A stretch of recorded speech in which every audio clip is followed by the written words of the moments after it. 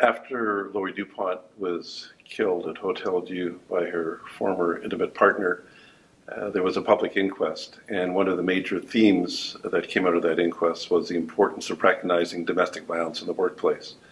The Ontario government revised workplace legislation to recognize domestic violence as an issue in the workplace. And the new legislation makes it clear that if employers know or ought to know that an employee is suffering from domestic violence, that employer needs to take appropriate steps, which may include providing support for the victim, making sure there's appropriate safety planning in place, and looking at other potential remedies. So this was, I think, a very important breakthrough in legislation, and certainly a very important breakthrough in public awareness that domestic violence doesn't just stay at home. Domestic violence can follow an employee to work.